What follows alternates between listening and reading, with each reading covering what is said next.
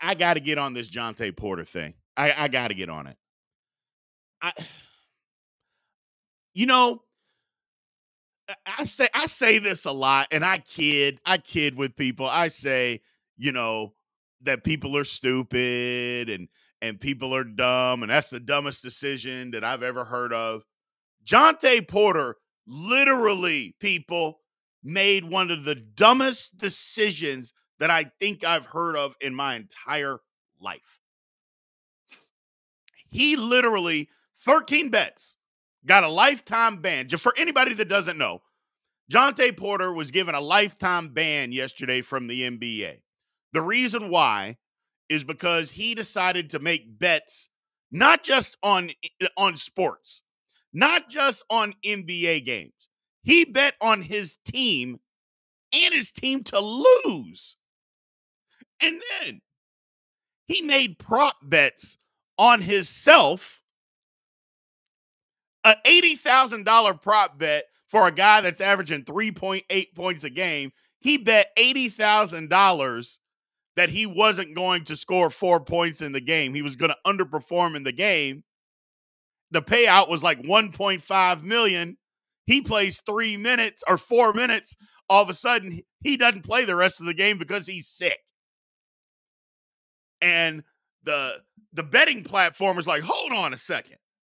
Who in the hell, number one, is betting $80,000 on Jontay Porter to underperform? That makes no sense. And then all of a sudden, he goes out there and plays 8 games. Wait a second, we need to look into this. Well, lo and behold, they looked into it, and it was his dumb ass. Lord have mercy.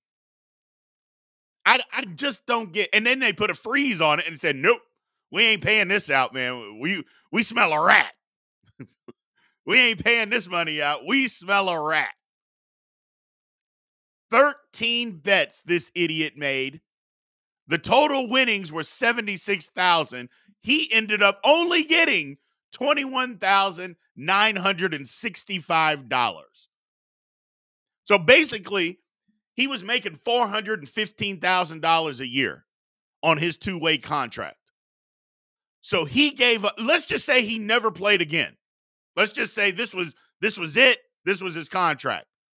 He was willing to give up $415,000 and the possibility to ever play in the NBA ever again over $21,965. I'm trying, but I can't do it. I can't. Fraud of the week, fraud of the century is John. I don't even think that's fraud.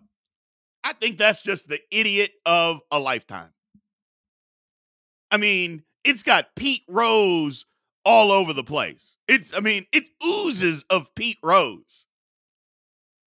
Lord have mercy. Lifetime ban for $21,000. Oh, by the way, if you needed the money, let's just say, you know what? I'm in over my head. I got a bunch of credit card debt. You know, I need some help. I got to get out of this. Instead of going to bet, you know what? I'm going to call my brother. Maybe my brother can help me out. He's got a good job. My brother makes about $36 million a year. I'm going to call him. My brother's got a $179 million contract guaranteed coming to him. Maybe my brother can help me out with a couple of dollars. Did he call him? Nope. I'll just bet my way out of it. Because you know that has to be what it is. Oh my goodness. I just don't get it. Woo. Hold on now, Brandon. Don't say Pete Rose. They just didn't say. You can't tell me that Pete Rose wasn't betting while he was playing. Don't start that. Pete Rose, while he was playing, literally lived at the dog track and at the horse track. Don't tell me that Pete Rose wasn't betting on baseball while he was playing. I don't want to hear it.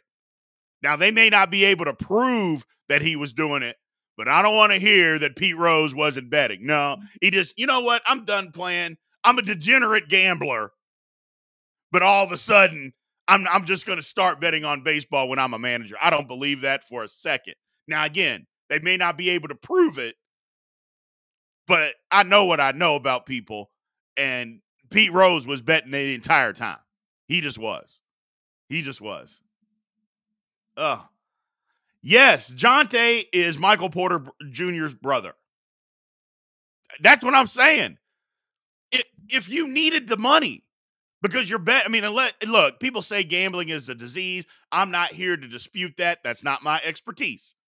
I'm a sports guy. I'm not here to tell you about the psychological deficiencies of a gambler. That's not what I do. So I'm not here to say that. All I know is if you're in trouble and you need the money, your brother's got the money. Now, maybe your brother's the tightest man in America and he's not going to help you. Okay, that's fine. But I bet he will because his brother did come out and say, I can attest to his character. I've known him all my life. I don't think he would throw away his career for a couple of dollars. Turns out he was wrong. Turns out he was wrong. Man, that guy is stupid. Just stupid. The man Sideshow said, I wonder if he got paid millions on the side. Well, that's a good point. But I would bet that he didn't because you don't have to go through crazy bookies anymore to make these bets.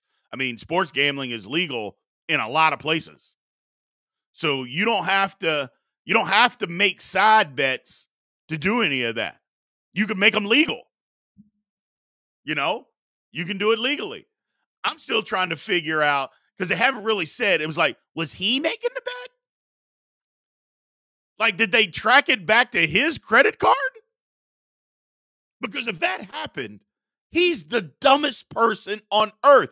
He didn't even go the Ohtani route. You know, Ohtani was betting, and I don't care what you say, Ohtani was betting. I don't care what you say, Ohtani was betting. At least he had a fall guy.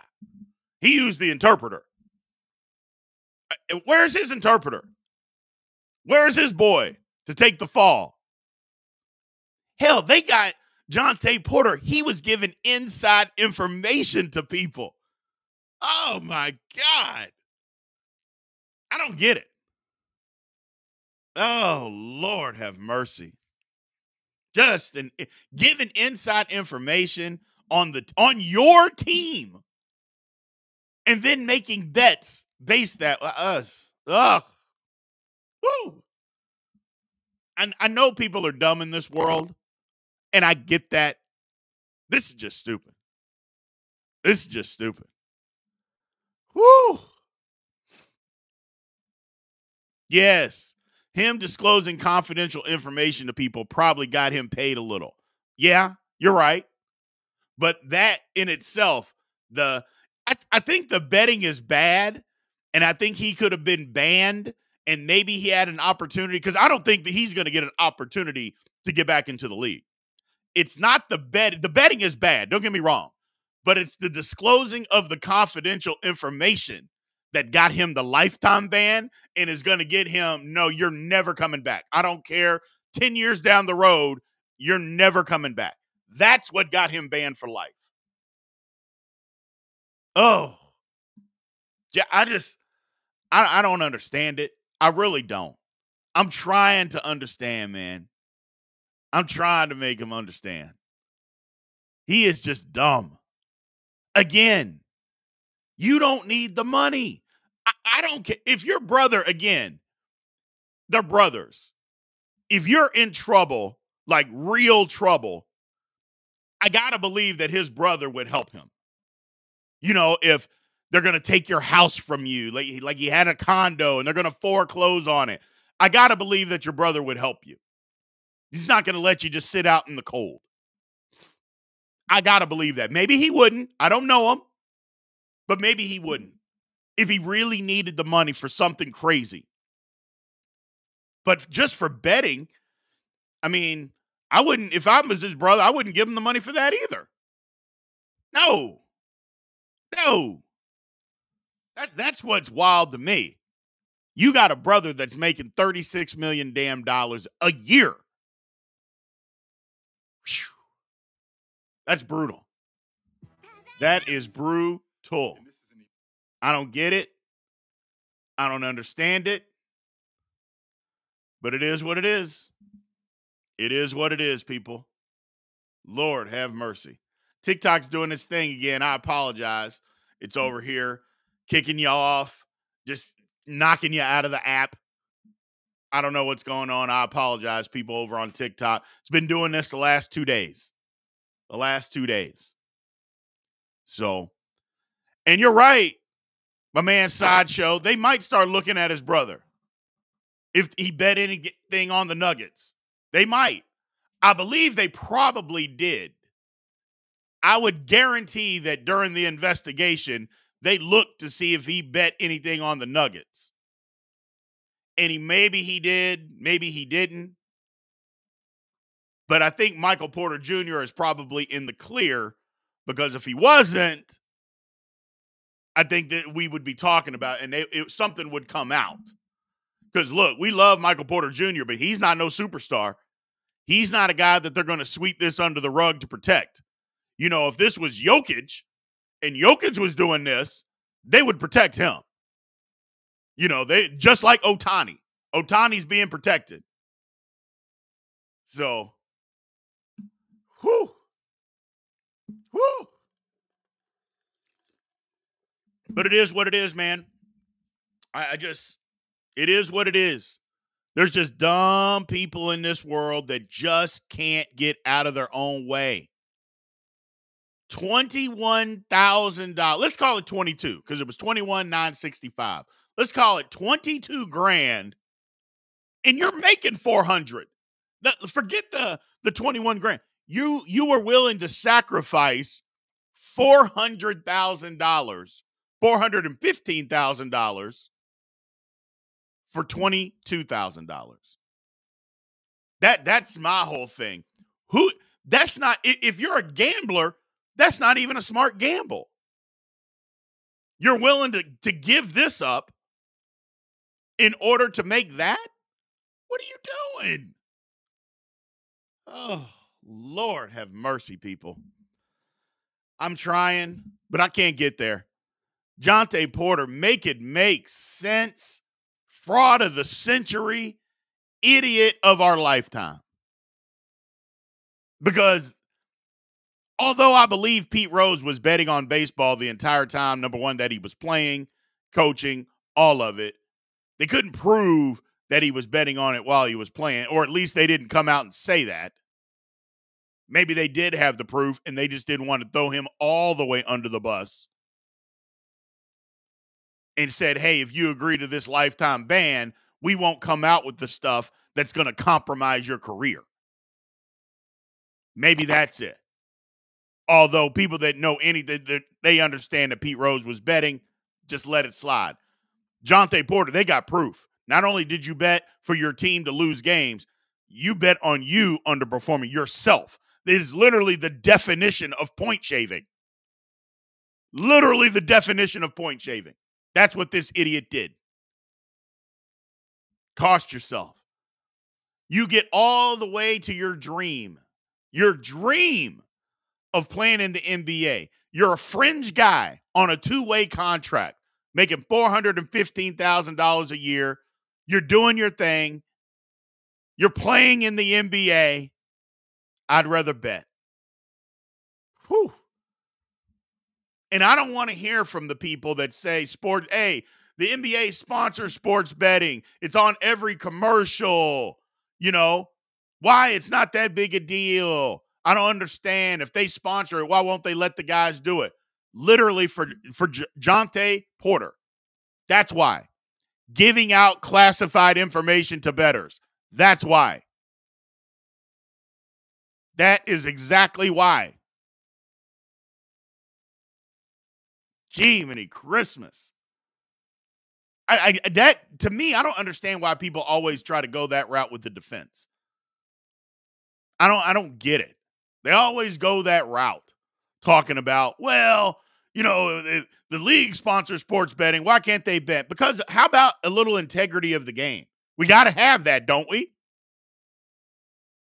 Not to mention, hey, this is their league. They decide the rules. And when I say they, the commissioner, the owners, the NBA, they make the rules. There's nothing that says that you have to play in the NBA. Nobody forces you to play in the NBA. So if you don't want to abide by their rules, then don't play. But if you do want to be in their league, these are the rules. These are the consequences if you break them. Period. End of story.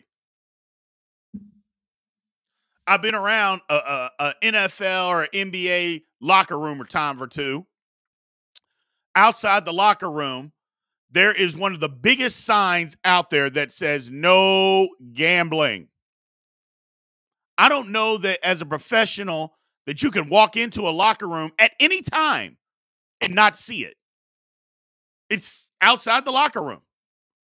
Or at least it used to be. Hell, it might be in everybody's locker at this point in time. No gambling. It literally tells you.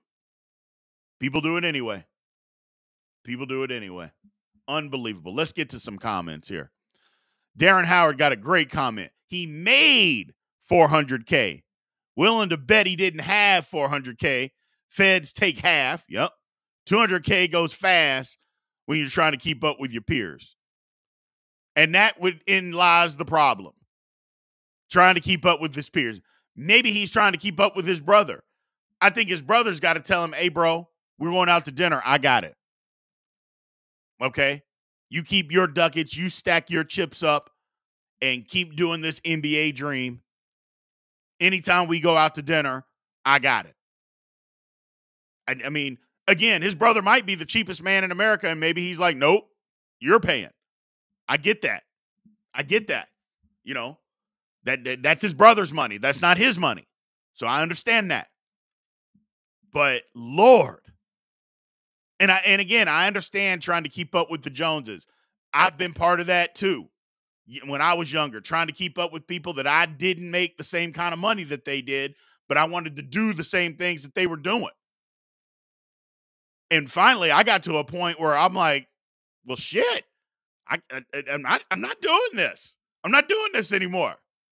They got money to burn. I don't have money to burn. I need to go to the cheap strip club. I don't need to go to the expensive strip club.